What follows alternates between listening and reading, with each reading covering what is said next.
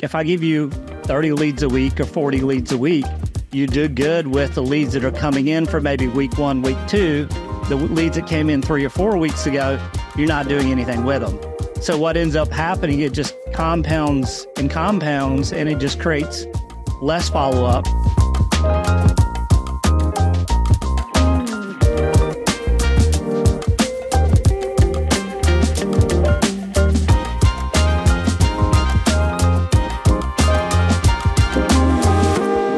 It's Greg Harrelson here with the Level Up Podcast. And as usual, of course, I brought a guest with me to talk a little bit about leads, lead conversion, ISAs. We're going to unpack quite a bit of conversation around leads, online leads, and what we can do to monetize those leads. I know that there's a lot of people that are buying leads, but there's a lot of people also having a hard time turning those leads into a positive ROI. So I'm going to get right down to it and introduce a guest, also a friend of mine. His name is Preston Guyton, and he's got 2 things going on that we're going to kind of touch on today. He's got this one company that he's partnered with John Cheplick on called Digital Maverick, and that company, to me, got my attention because it's basically an ISA company where you can kind of hire them and they do it for you. But I want to really kind of pick his brain today as to what's working, what's not working. What has he learned by taking over people's databases and helping them, create returns? And then, of course, he's got another company called Easy Home Search, which is like a lead portal where you can, kind of work with his team and generate leads, get some exclusivity in your marketplace, and start generating hundreds of leads if that's what you choose to do. So I guess to sum it up, Preston, you're kind of like that tech guy that I've known, but in my local real estate market in Myrtle Beach, you're a licensed real estate agent. So I never can figure out what the hell you are. Are you a licensed real estate agent selling real estate? Are you a tech guy or whatnot? But it doesn't really matter. Yeah. Preston, I'm glad you're here. I'm glad you're my friend. Welcome to the Level Up Podcast. Yeah, man, thanks. We should have probably done this in person since we're not far away, but kind of hard today. Well, between me being in Conway and all these other places, yeah, for sure, on Zoom all over the world, then, I knew that this would be the case, but maybe we'll do a follow-up that way. Before we get started, Preston, I just wanted to share with the audience, a lot of people know that I've been, focusing on websites for years. I probably have 10, 12 websites in the various markets, and I've really focused on SEO and organically growing those. Of course, I do paid search also, but I spent so many years focusing on organic. And for all of you that are listening right now, I just want you to know that Preston is one of the guys back in as early as the mid or 2005, 2006. Preston, you got on my radar because as I was optimizing my websites, you were always at the top, right? And I'm fighting to be at the top, not fighting you. I want to be like you, right? And, and so I followed a lot of your websites and try to figure out what were you doing? How could I do better? And between yourself and myself, and there's another guy, a group in town that had done very good with websites. It was always at least 2 of us in the top 3, when it comes to organic search. And so, that's been years that I've been following you. And so I just wanted people to know that because I kind of looked up to you in that space. A lot of people think I know a lot about websites, but the reality is I've learned a lot from people like you. So let's just dive right into it. I want to talk first, before we get into leads, I want to talk about this ISA thing. So can you just set up the tone and tell me, what did you create with your partners, Digital Maverick? What's the purpose of that? And what are you learning that's really that you can share with us to help us with our own databases? Yeah, I mean, the first off, we actually, John and I, I've been coaching with John, friends with John for about 6 years now. And about 2 years ago, I went to him and said, hey, a lot of people come to me all the time looking for ways to generate more leads. And a lot of times they just struggle with it. So originally it was Cheplick Digital. We started we only had one offering when we started. It was online lead gen. So we'd build out Google AdWords accounts. And the whole idea for me was I want to build it out into other companies' accounts so they have ownership of the account. If they decide not to use this, they still have ownership. They still have all the campaigns and all that. So we did that at first. And that was the only offering. We had about 40 teams within a couple months signed up. And so we were managing AdWords for about 12 months. And another problem arose. And we were like, okay, we're generating all these leads. They don't have systems and processes in place. Or I found myself talking people out of signing up for Cheplack Digital because I'm like, if you don't have systems and processes in place, you're going to quit after 3 months or 4 months. It's, for when you sign up, it's 3-month commitment and goes month to month. And so we knew we had a problem that we had to overcome. And that's when we actually launched the DCM program. And that's what you're talking about is the database conversion manager program, where we train an ISA, put them in your account, in your database, and they message, they text, they do all the things that you try to train agents to do, and they don't necessarily do.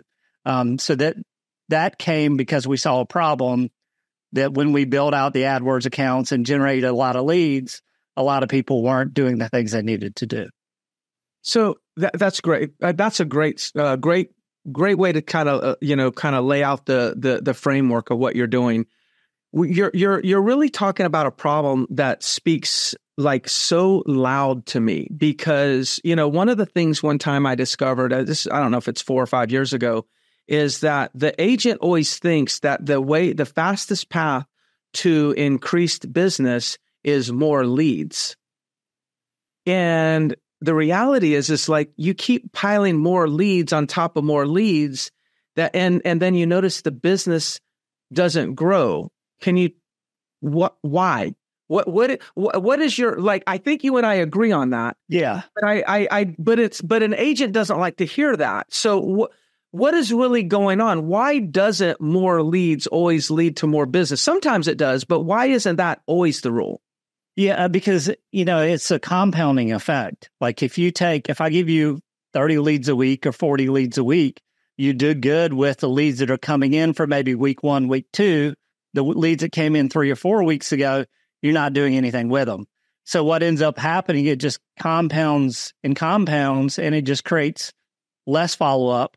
A lot of times people get more confused on who to target, what to target, and all those things. So when you have more and more leads coming in, and what I tell people are like, well, what's a good number?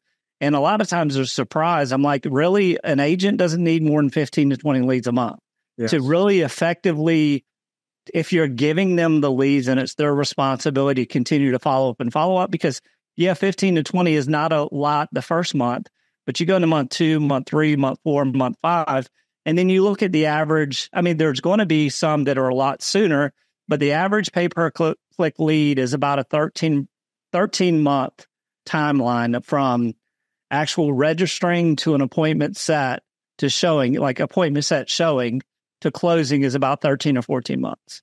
And I tell people, I'm like, what, when you look at that and you look at people are always like Zillow leads, they're buying soon, but it's either you pay more for the lead and they're buying sooner, you pay less for the lead and you build systems, processes, you have labor that helps you follow up and then eventually close it. So really, you're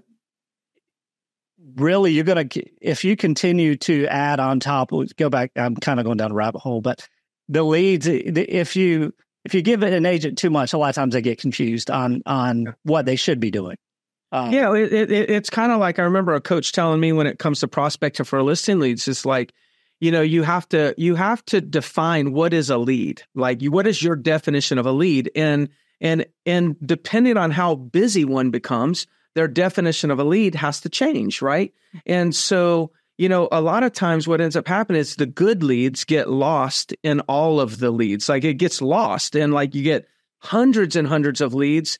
I mean, how do you even know which ones are the ones you need to be spending more time with today? We need to spend time with all of our leads, but sometimes some of them can be like talked to tomorrow and some of them need to be talked to today. And we don't seem to have the mechanism to identify how do we segment that? How do we show up? I think that's kind of why the ISAs are coming about. Would you agree with that? Yeah, for sure. I mean, the organization of the database is one of the clear deficiencies that we see in so many databases. Like simple systems work, right? Complexity in a business causes issues. Like if you want a business to slow down and not grow, create a complex. What are agents going to follow? Simple or complex? They're going to follow simple. So what we see a lot of times in databases, we'll jump in there and they'll have, if you're looking at stages, right? Stages would be like, a hot buyer, a cold buyer, whatever it is, whatever terminology you use. Well, some companies will have 40 or 50 stages set up. And it's like, it just random stuff. So, creating the one thing that we see in a lot of databases is like, there's so much complexity when really they just need to focus on simplicity and their agents can follow it. Yeah. I think you were talking about smart lists. Can you tell me what smart lists are? Because I think of that, the conversation that we had. What's a smart list and what's the importance of having smart list? Yeah. So like a smart list, and because I've been a Follow Boss user for 8 years now, I think, but they're lists inside of Follow Boss, and they're based on filters. Like you create a filter and that becomes a list. And the whole idea of a smart list is it gives you something to do every day. Like that smart list is populated, say it's populated to 20 in that smart list. The idea is to take that smart list to 0, right? So once it gets to 0, your day's done. And I tell people, like, whenever we're talking in Follow Boss, it's you go left to right, and so left is inbox, then your tasks, and your calendar, and then you go through your smart list, you clear out everything to 0, you're done for the day. But your smart lists are going to be the things like, one could be, so the idea is you want to do things where the agents don't have to think, right? So this smart list is there, you build it out in their account, it's there, and say maybe one of them's like website activity, and say it's, you look at an existing database and maybe you have a trigger that's, they haven't been back to the website in 14 days, and then they come back, and then they haven't had a conversation in 30 days. So then that populates the smart list, and you say, oh, well, this person hasn't been active in a while, but they've come back. So, just reach out to them. And the idea, what I tell people is like, you don't want to call them and say, hey, I saw you were back on the website. Yeah. No, just reach out and just have a conversation. Hey, I was thinking about you today. I know we had a conversation 2 months ago, or even if you didn't have a conversation. And that's what a lot of people will do. Like you talk about the new leads. We always want to jump on what's brand new. But really what I tell people, like 30 days, like I love older because at 30 days, they're 30 days closer to buying. At 60 days, they're 60 days closer to buying. At 90 days, they're 90 days close. So as agents, a lot of times we're looking at it backwards, especially when you're looking at like online leads, like pay-per-click leads or organic leads or direct leads, whatever they are. The older that lead is, the more likely they are going to buy. And so we're going to focus on this 30-day window when most likely they could be 12 months away, instead of focusing on when it's like 3 months or 6 months old. That's why, we, with the automations and triggers and things like that, to get an agent to do something is so critical when you're building out a database for a team. Yeah. I don't think I told you this, but we did an audit, and I can't remember how many, it might've been 5,000 of our leads. These are like old leads just piled up in a database, right? And we did an audit. And when we did an audit, here's what we found. We found, I can't quote the conversion ratio because I cannot recall, but let's just say that in the first 12 months, let's just say that the conversion ratio was around 7%, meaning the leads converted. Maybe they bought through us or didn't buy through us, but it's about 7%. And then in year 2, so let's just say 13 through 24, the conversion rate dropped. And again, I'm going to kind of guess on this one. Maybe it was 3%. Yeah. And then in year 3, month 25 through 36, that month, the conversion rate was just the same as month 0 through 12. Yeah. It was actually kind of interesting. We saw that month 11 through 24, there was a slight dip. And then in the first year and the third year, that's where it was interesting. And it kind of goes to your point that those old leads are maturing. I tell my agents this. I said, look, if you get a lead and you call them really quick and you set an appointment and you make a sale, that's like going in the convenience store and hitting the lottery. Yes. Because that is not a new lead. That is like, that's somebody's old lead. Yes. That you just happened to get it that day. Like you didn't, that was not a new lead. That was an old, you're calling it a new lead because it's new to you, but it's an old lead actually. Yeah. Yeah, somebody did a bad job on follow-up, and you just got lucky they did a bad job. That's right. Hey, how many attempts do you think it's making? Like, what are you learning about? Like, how many times do we need to call to get people on the phone? What are you have any kind of information on or data on, the percent of people, the chances of us doing a deal with somebody if we get them within a certain period of time? You said something that I never heard anybody say this when we were riding together, and that was oh shoot, now I'm starting to. It's leaving my mind. Oh, if you call them within the first 5 minutes, they're still on the computer. If you call them in 15 minutes, you're interrupting them from doing something else. I thought that was brilliant. Yeah. By the way, so I'd like you to touch on that. But also, how many attempts is it taking? And what duration of time do we need to be reaching these people? Can you share some information on that? Yeah, I mean, one thing, with DCM program we will launch with Digital Maverick, the idea is we want to contact them within 5 minutes. Like I shared, usually the average amount of time somebody spends on a website is 3 to 5 minutes. So if you contact them within 5, there's a good chance they're still on the website. It's a good time to have a conversation. You have kids, I have kids, like 15 minutes later, I could have a kid throwing paint against the wall. And all of a sudden, it's just, you're going to catch me in a bad time. But if you catch them when they're still searching, there's going to be a better conversation there. And as far as like attempts, I tell people the same thing, like in a good market, we're going to get good phone numbers, good email addresses, good names. In a bad market or not so great market, we're going to get bad emails, bad phone numbers, and bad names. Because 2 years ago, they all know they needed to talk to somebody. The first agent, they wanted to, put an offer on a property. But as far as contacts, I mean, the same thing there. Like in a market now, we're seeing 25 contacts before we actually have a conversation. And contacts would be, that could be an email, that could be a text message, that could be a phone call. We are seeing, and I know a lot of this because we're talking about it this week in Nashville, about 12% of the people answer the phone. Got it. 12% answer the phone, yeah. About 50 to 60% of them will respond to a text message. Mm-hmm. And then email is, I've always been a huge fan of email. I've sent email newsletters, I think, for 16 years weekly now. So email is still something now to utilize often, and I think it's underserved. I think a lot of people just don't do enough with email when it's such a valuable piece. Like we still, with the e-alerts we send out, the auto e-alerts that are automatically created on Easy Home Search, we get about a 55 to 60% open rate. Yeah. And then about an 8% click-through rate. So, open rate, they could just be popping it up and looking at, but click-through rate means they're coming back to the website. So, those are things that are important. I hear a lot of people say like, oh, everybody's sending the alerts. Well, if you continue to send them, you have the chance of them actually reaching out to you when they see something they want. But we've seen that number. Travis and I talked about it. It's about 25, 27 contact attempts before. I mean, if we go back to the beginning of this conversation, like if that's, thank you for sharing that. That's actually more than other people are saying. But you have data to back up your comments, right? Guy, I know you have data. You and Travis have data to back up what you're saying because you're dealing with thousands and hundreds of thousands of leads in a year. And so, what duration of time? Like that's a lot of attempted contact, attempt to make. And I understand it could be calls, texts, and emails. It's a lot of attempts.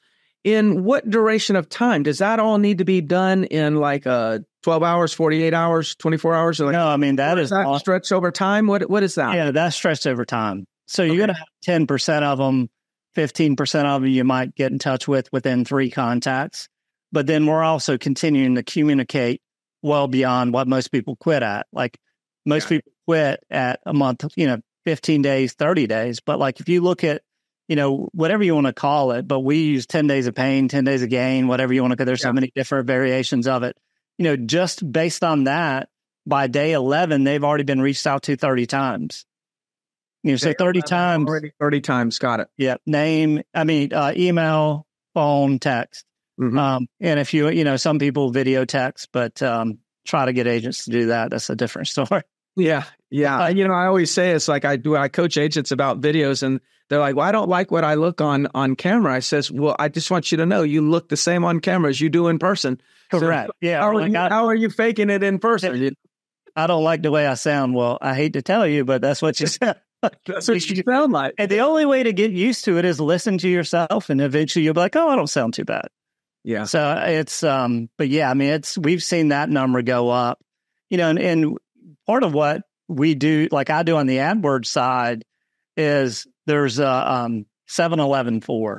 So 7-11-4 is something that it's the book called Oversubscribed, but and I think I talked to you about this briefly. But it's 7 hours. People need 7 hours of content from you before you could actually move into their network of potentially selling them something. 7 hours, 11 instances, and 4 locations. So 4 locations could be YouTube, email. When you think about it, 7 hours of content, it doesn't have to be on the phone. It could be they're reading your emails. They could be watching your videos on YouTube. They could be whatever they are. Like we have a team in Reside that he has a massive YouTube channel, like ridiculous. Like he gets hundreds of thousands of watch hours a month from this.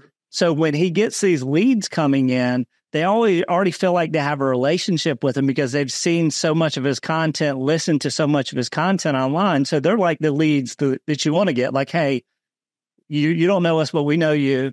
We want to look at this house tomorrow. And he's getting an influx of those leads because he's building a relationship with them without even meeting them.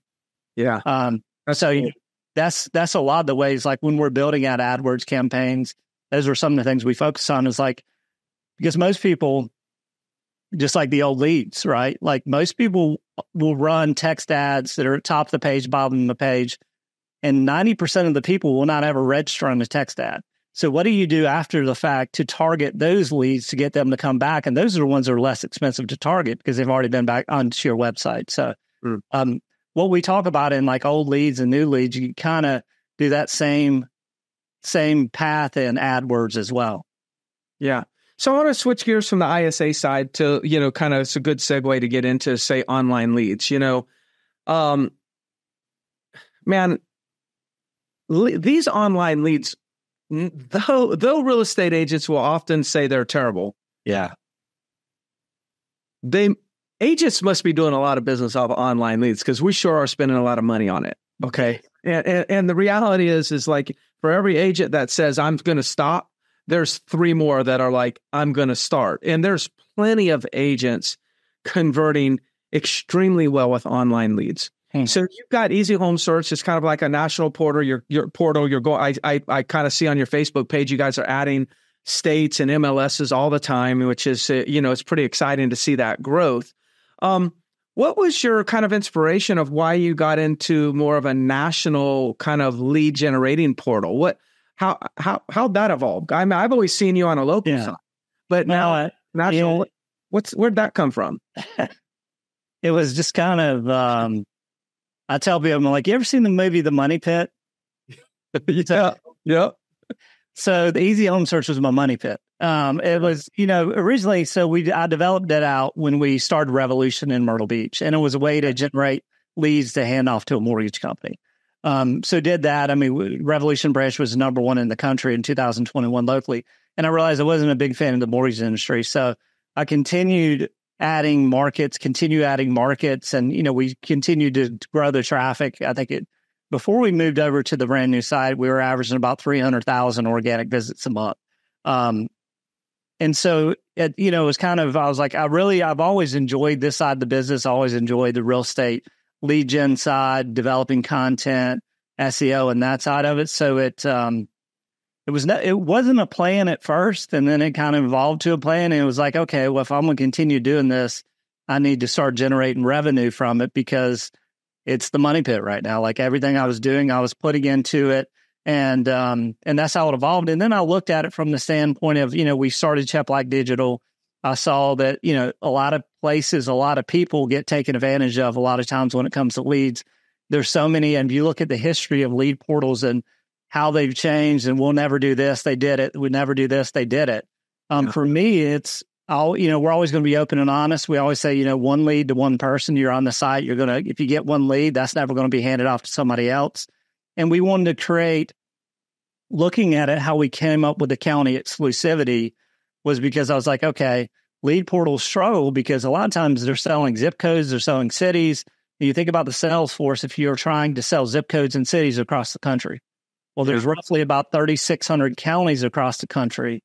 Probably about 2,000 of those are sellable. So I'm like, okay, we got a much smaller sales force just selling exclusivity in counties and then doing that. And then what we're doing maybe different is we're focused on what happens after we hand the lead off. Like we're really continuing the push. And as we develop is like, how can we develop where we help that team or that company or that agent convert that lead at a higher level?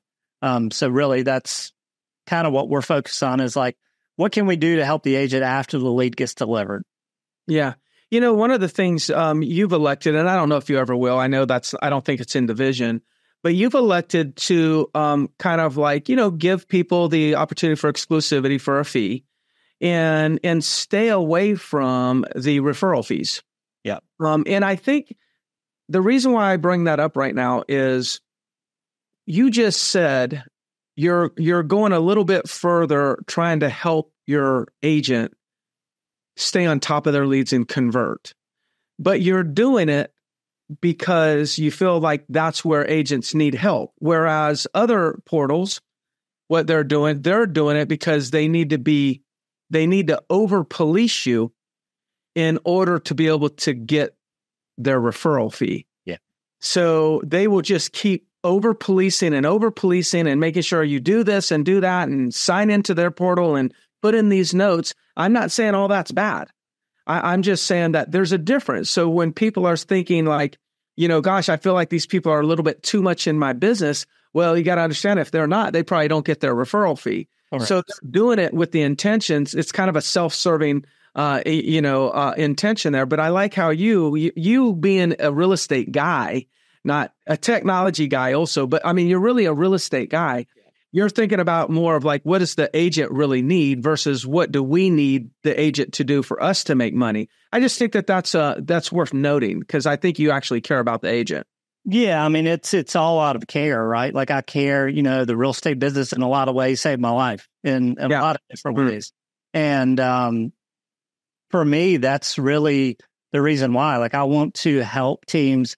And name another business where you capture 3% of sales revenue that you're actually profitable, and then give away 40% of that 3%, and then you got to pay everybody else. So it's, you know, everything that's happening in this industry and everything we see in the news, all the falsies and everything we see all the time. You know, it's a way for me to like, how can I help teams with the things many of them struggle with. And a lot of times it is like the agent follow up, and I get it. Agents get busy. But like, what can we do to help the teams convert? And we'll never do a referral fee, but it'll never be a referral fee for that reason, because I know how hard it is to be profitable as a general brokerage and still run a good business and hire people. And, you know, all the things out there in the commission world and everything else there's just so much false information out there. And I know how hard it is to be profitable. So that's really the reason why I want to do that. It's not going to be an additional cost. It's just something we're going to focus on. Like, what can we do to help people convert at a higher level? And what kind of information can we pass on to the team where they can close more deals? Yeah. You know, you talk about false information. We're really right in the thick of it right now with this, and this recording's not live, but for those of you, it'll come out pretty soon. And we're like a couple days away from the NAR settlement being out there. And, you know, there's two interesting things that I see going on right now. Number one, we got the FCC who put a new rule that lead companies, and I'm paraphrasing here, that lead companies cannot hand out the lead to more than one person or company, which is kind of like more than one person.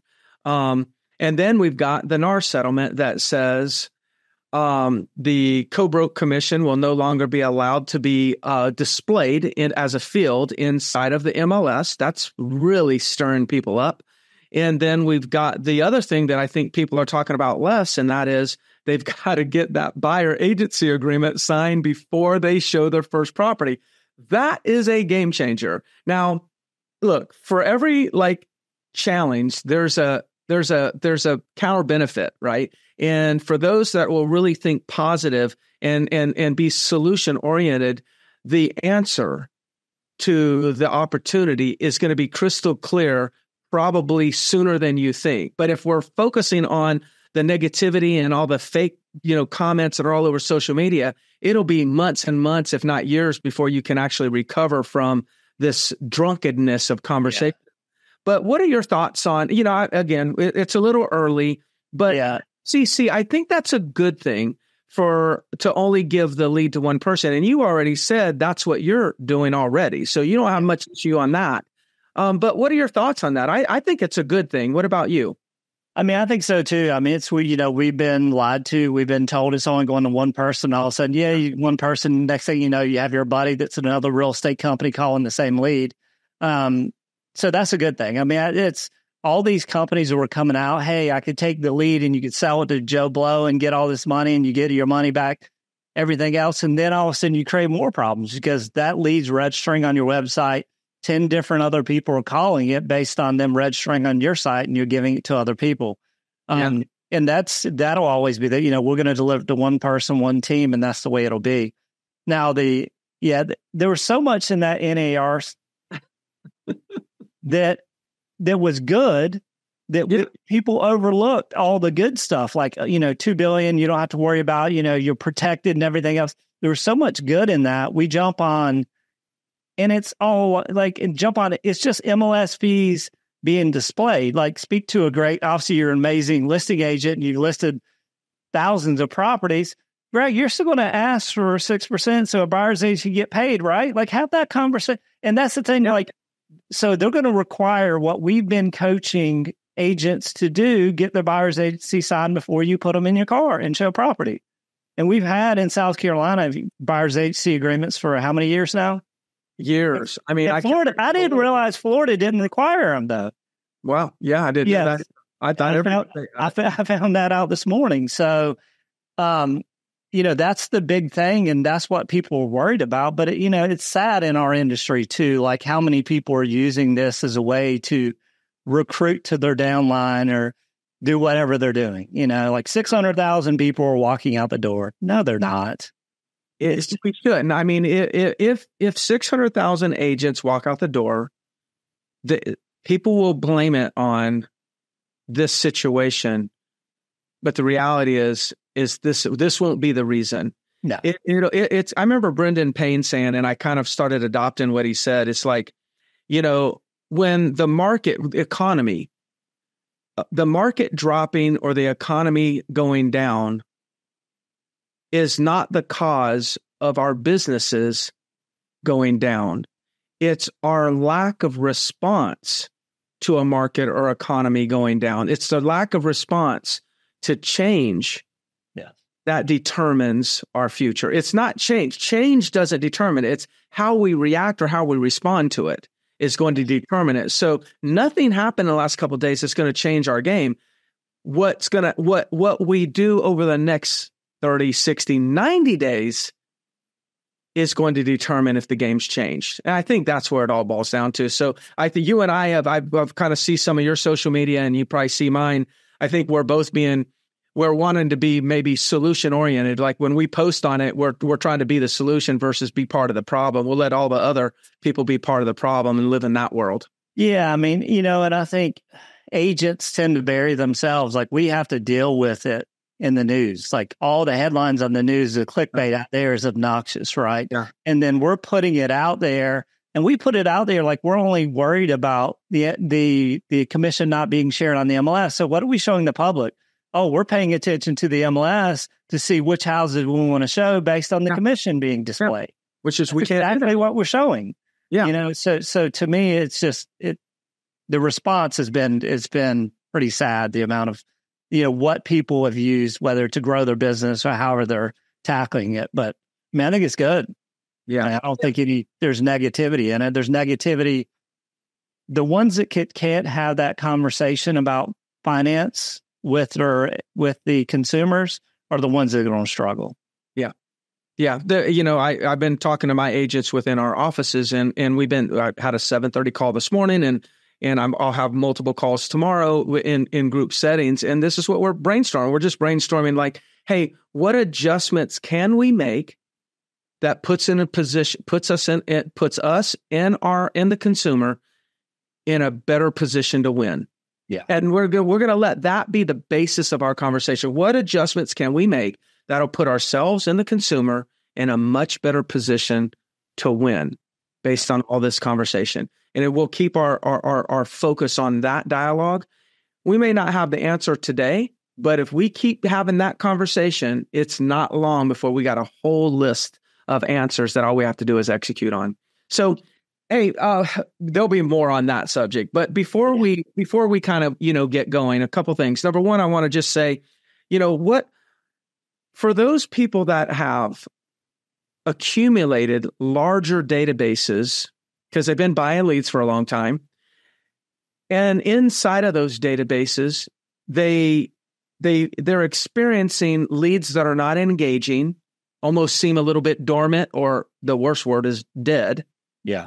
What can somebody do to kind of can you give anybody any tips on maybe if people that are in that situation, what can they do to maybe stimulate a little bit of engagement real quick? Yeah, for sure. I mean, the one thing a lot of people don't realize this, a lot of platforms will sunset e-alerts.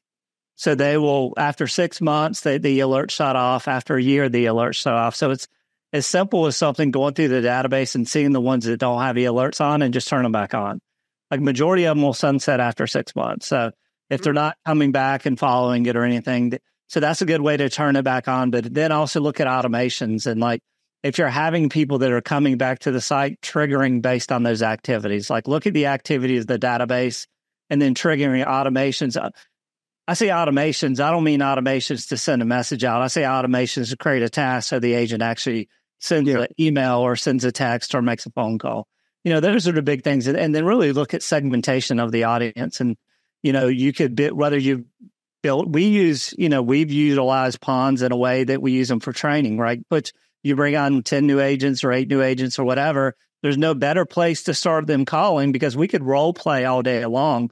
But there might be some, unless you're really good at it, and you would be one that's good at it. But some people aren't going to role play with you like the person on the other line. So putting them into a pond where, you have a group of new agents that could call them, those type of things, that's a good thing to do. But really like e-alerts, a lot of people don't realize e-alerts with a lot of companies sunset after 6 months or a year.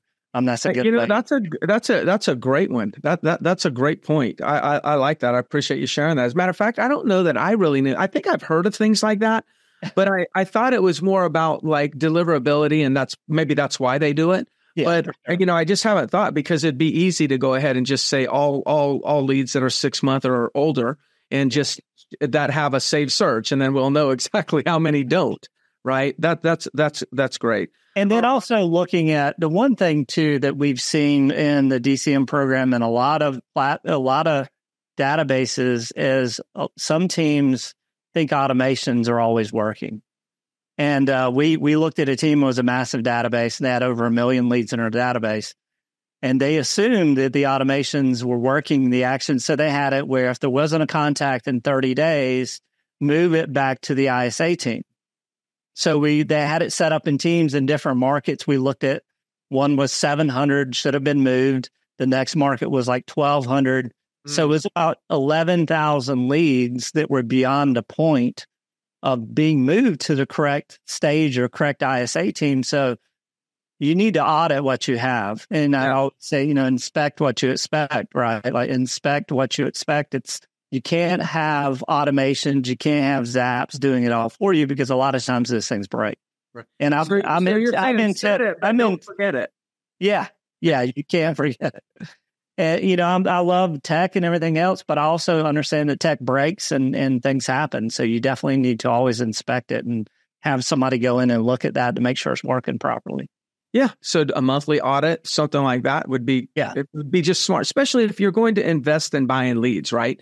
And make this investment, because, when I invest, say I invest in buying leads from you, well, then, okay, you have some duties to deliver on whatever promises you make, right?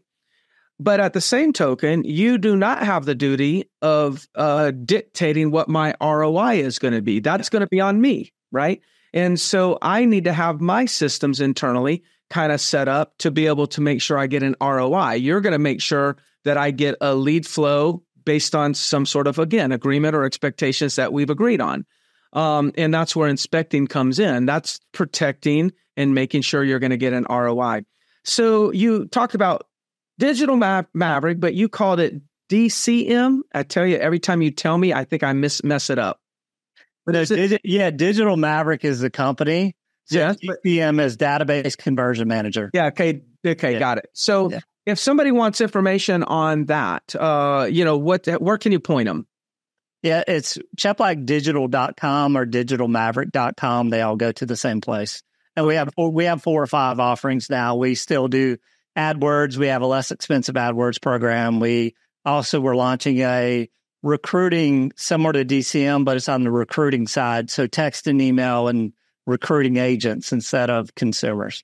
Got it. And what about the Easy Home Search, which is more of a lead portal, I would say. It's more than that, but it's the best way I can describe it. Really right now we're launching partner with easy.com. So ez.com, but just find me on Facebook is the best way. Partner with easy.com is not out yet. They could send it through easyhomesearch.com, but it's consumer facing. Like what we don't want to do is have joining easyhomesearch.com with consumers to be able to see that. But you could message on there as well. But Facebook, Instagram, find me on there is the best way to reach me. Well, great. Well, Preston, I'm going to see you in a couple of days. Me and Kevin are going to show up in Nashville on Thursday evening and hang out with you guys and kind of see what you guys got going on, see what John's got. And it's always exciting to be around Cheplack, and he always brings in good speakers. So I'm excited to be there. Other than that, thank you so much for guests on Level Up Podcast. I'm sure we'll do some follow up. And for sure. You that are listening, please check out what Preston's got going on. Follow him. There's some really good, if you just listen to podcasts and things that he's on, you're always going to learn something. And, please, let us know, through, comments and feedback, let us know how we're doing. Give us a review. You can give me a bad review and I'm okay with it. I just want to learn from it. Just give me a review. And of course, hit the subscribe button and share this as much as you can. Preston, I really appreciate it, bud. And I'm sure I'll see you really soon. Yeah, man. Appreciate you. All right. You too, man.